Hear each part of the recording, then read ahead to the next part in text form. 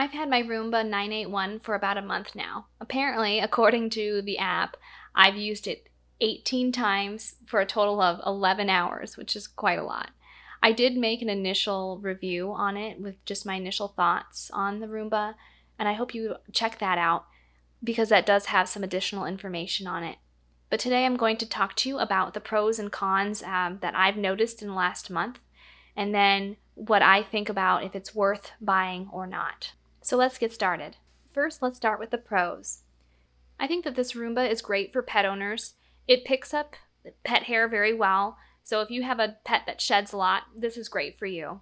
Also, if you have anyone in your household that has long hair, this might work well for you because some of the versions of Roombas and other versions of some robot vacuums have bristle type brushes that end up getting long hair stuck in their bristles.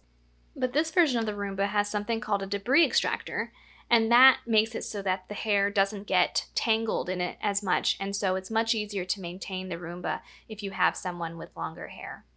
The second pro for this Roomba is that I don't think it gets stuck on things as often as some other robot vacuums that I've had. You just have to make sure that you have the whole floor as clear as you can of wires and things that it might get stuck on, like dog toys or, toys if you have kids or something like that. It did get stuck once on the cord to my blinds, which was definitely a challenge to get out of the wheel. And then another time it did. I thought I did a good job getting the wires out of the way for my alarm clock and my charger, and unfortunately I didn't. And it ended up taking my alarm clock down.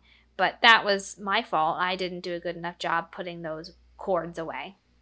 It also did sometimes get stuck on a couple of my rugs, and I'll talk about that in my cons section of this video. But overall, it doesn't seem to get stuck as much as other robot vacuums that I've had in the past. Another pro for this Roomba is that it does a pretty good job at thoroughly cleaning your floors. You may at first think that it's going to miss something, but if you just let it do its job, when you come back, it'll have everything pretty much cleaned up. Other robot vacuums I've used, sometimes I notice it misses dust bunnies or it misses spots on the floors, but I haven't really noticed that with this Roomba. Another thing I like about this Roomba is that it cleans in neat rows, which might not sound like a big deal, and I didn't think that was really that big of a deal when I bought it. But I noticed that when I used it on my carpets, it really looked nice. It kind of looked almost like I used a regular vacuum rather than a robot vacuum because the lines were nice and straight. Sometimes with robot vacuums, it's just random lines and it doesn't really have a nice look to it, but this one looks a lot better. Again, doesn't sound like that big of a deal, but when you end up having just nice, neat rows and lines, it just makes a difference in how your end result of your carpet looks. The next pro for this Roomba is that the app works really well with it. I like being able to start a new job with it or send it back to its home base. I also like that it notifies me right away on my phone with my notifications when either it gets stuck on something or the dustbin is full, and then I can immediately resolve the issue. Another great thing about this Roomba is that the battery lasts a long time. I've had it clean for up to an hour. Now it's time to talk about the cons of the Roomba 981. One con is that it has no ability for the keep out zones and clean zones, which other versions of the Roomba have that are more expensive. I do know that they have different virtual walls that you can put up, but they are expensive, so that's just something to keep in mind when you're thinking about what you're going to buy. If you're interested in a Roomba that you can just tell, oh, don't go in this part of the room or something like that, you're going to want to look into a different Roomba. I believe that the S9 and the i7 have those capabilities, so you might want to look into those if you're interested.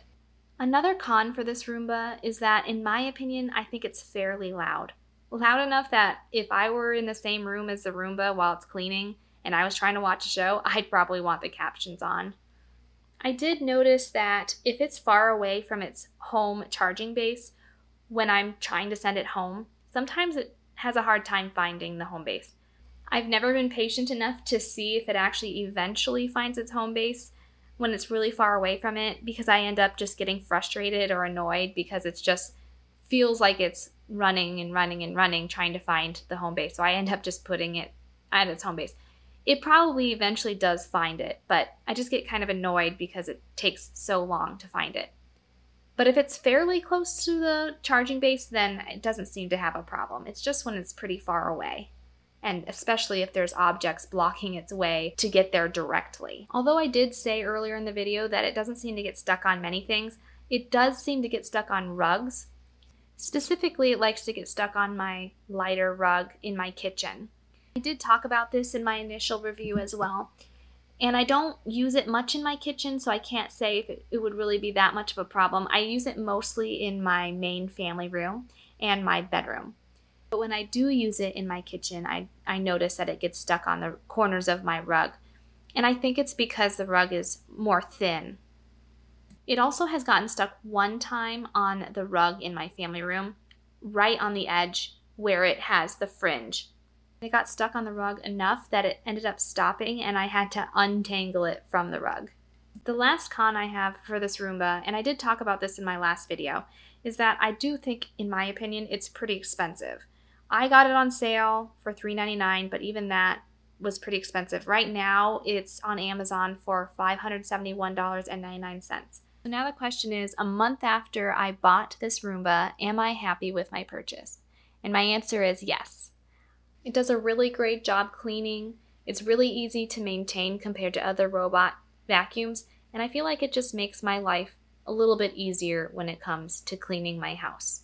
So I would definitely recommend this Roomba, although I would warn anyone that is interested in buying it that it is a little bit pricey.